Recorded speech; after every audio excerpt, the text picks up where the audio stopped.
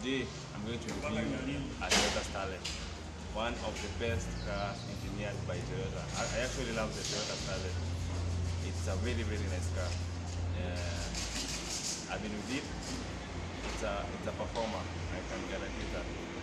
Like this one over here, it's a manual 5-speed, manual transmission, running on a 4E FE engine, non-turbo. We have the other one, the Glanzavi, which is a turbo and a performance car of this make. This one is an old school but well kept. I'm going to show you the secrets of keeping a car as neat as this one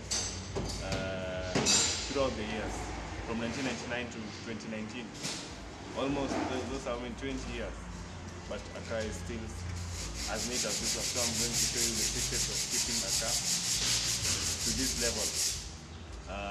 So today we're going to talk about the engine of this car, the little modifications we have done to it, the interior, what we have added to it, how it performs, the consumption, basically everything about this car, and we'll try as much as possible to tell you everything. So thank you, and the clips will follow. I was not supposed to say thank you, but I was supposed to say the clips will follow. So let's see the car. Yeah, so basically this is a small engine that does wonders on the road. This is a 4E FE engine, one of the best engine ever built by Toyota. The only problem with this engine is the seals, the leakage of the seals. Mostly you'll have so many leakages on the seals. This car doesn't have so much modifications, but the little modifications are just good for it. Like it has a through pipe. We have a top cover air intake, which allows air. It takes clean air from outside inside the engine, so there's good circulation of air. We have a downward intake pipe, which allows cold air from outside into the throttle. As you can see, the throttle is here, so the throttle takes clean air downwards. That's basically it. So when you we check to the body, we have the bumper holder, which is a decal, some rising, of course. We will smoke the indicator lights, but they are working proper. We have the bumper fin just for the decal.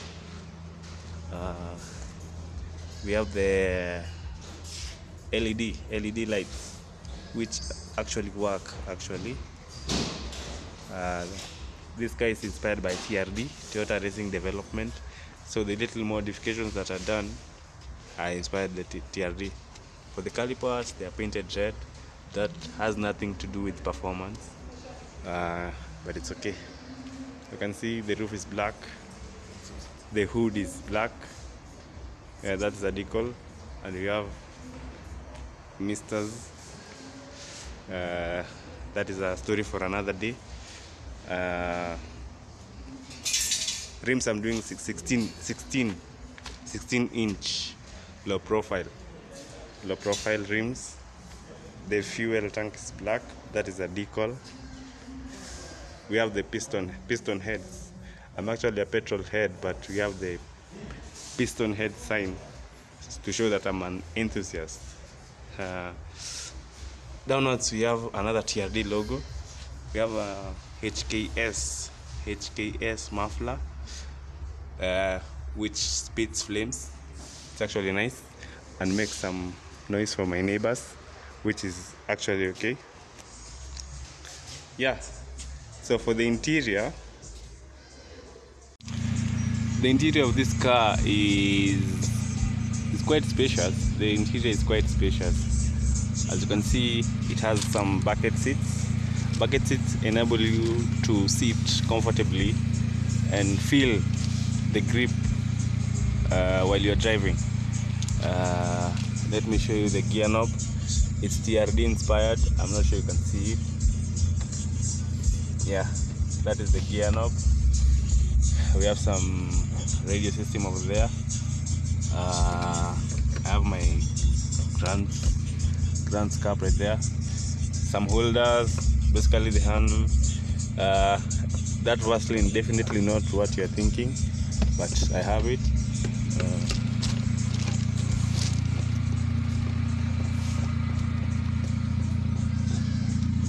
Yeah, the bucket seat from to the back.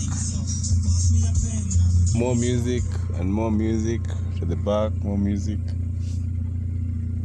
Yeah. Yeah, that's basically the interior. Quite spacious. When you go to the trunk, let me open the trunk.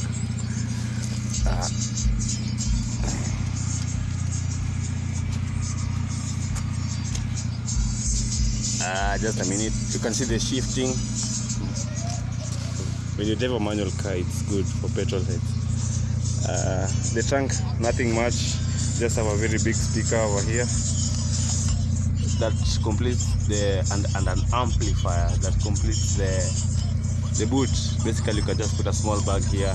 You can't use this car for anything other than maybe having fun, going out and traveling without luggage. Yeah, that's basically it. So you tell me what you think about the car. Thank you for watching. Yep. So if you want to maintain your car and look as sleek as this one, just make sure first of all you drive carefully. Another thing, you can do precautionary measures like applying ceramic coating and doing some scratch removal using normal compound. What else you can do? You can do waxing on your paintwork, or when you see the paint is beat enough, you can do another respray of the car so that you get a sleek look like this one. I believe it's sleek. I'm not sure you can be able to see, but I believe it's sleek. So that's what you can do with your paintwork. For the decals, you can just get in touch. You can ask if you want some decals, or we want ideas on what you can do with your car. You can always ask, and I'll give you some tips or some advice on what you can do with your car. Yeah.